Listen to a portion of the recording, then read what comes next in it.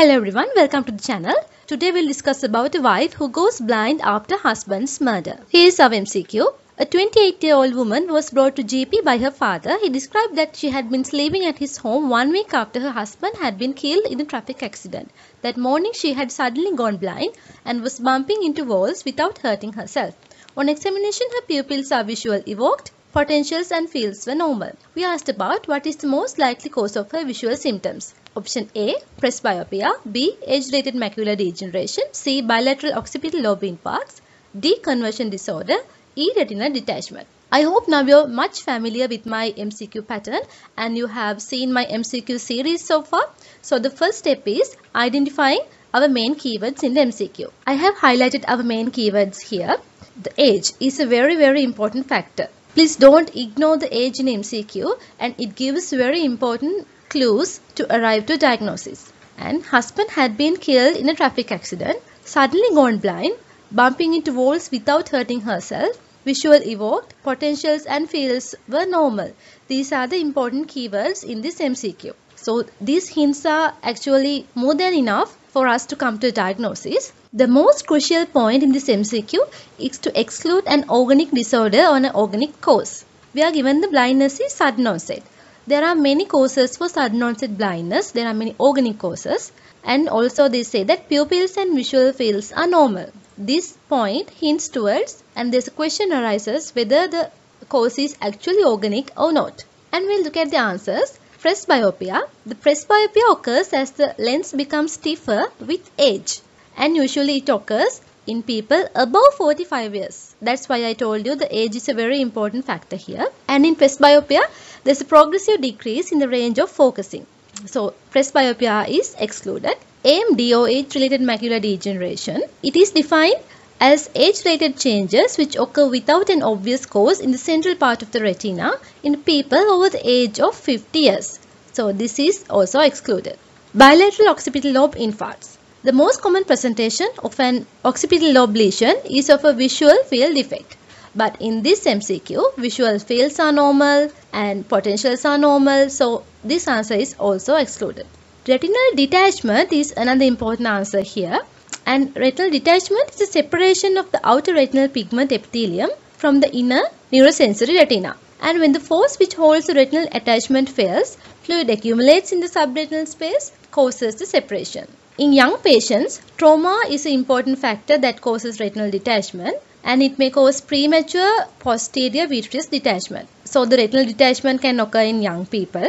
But these patients, they usually complain of flashes of light, like fine dots, veils, cobwebs and clouds. And since the retina is devoid of any pain receptors, detachment of the retina is painless. But the important factor is, in retinal detachment, visual field defects are positive. So we can exclude retinal detachment also. Then the answer we are left with is conversion disorder. So we can come to diagnosis that this patient's symptoms are consistent with conversion disorder, or also known as historical blindness.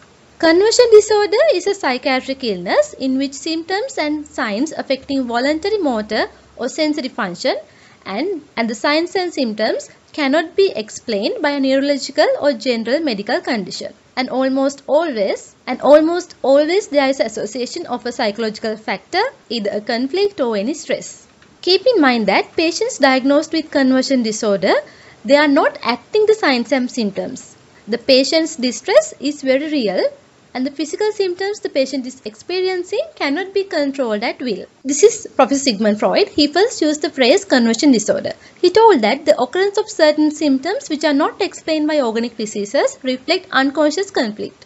And the conversion refers to the substitution of a somatic symptom for a repressed idea. These are some examples for conversion symptoms. They include blindness, paralysis, dystonia, psychogenic non-epileptic seizures and anesthesia, and there are much more in the list. Please take a look at those things also. And the blindness is the topper of our list. This is DSM-5 and ICD-10 criteria, but unfortunately DSM-5 and ICD-10 use the term conversion and dissociation differently. In DSM-5, the diagnostic criteria for conversion have abandoned requirement for recent psychological stress. But in ICD-10, it classifies conversion disorder and which suggests the symptoms arise through the process of dissociation. and I am not going to explain this furthermore. Please read about this leisurely. Now back to our MCQ.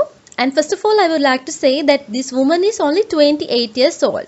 Please pay attention to age and gender in these MCQs, and they are not just randomly put but according to epidemiology and research details. And our first answer, presbyopia is excluded. AMD and bilateral occipital lobe infarcts are also excluded. Retinal detachment is also excluded. So the correct answer here is conversion disorder. And please make sure you keep in mind that they are not malingering the symptoms and signs. And in this case scenario, we can think that she has gone blind, maybe not to see the photos or memories she has made with him. So please read about conversion disorder. Here is our take-home message. Conversion disorder is a psychiatric illness following a conflict or stress. Symptoms and signs affect voluntary, motor and sensory function. And these symptoms and signs cannot be explained by a neurological or general medical conditions. And the most common symptoms and signs include blindness, as in our case scenario, paralysis, dystonia, psychogenic non-epileptic seizures, and also anesthesia. And please read about the conversion disorder from your DSM-5 and ICD-10 criteria, and I am not going to explain this anymore. I hope you understood the MCQ and explanation well. Please make sure you subscribe my YouTube channel for more important case discussions like this. We'll meet from another MCQ.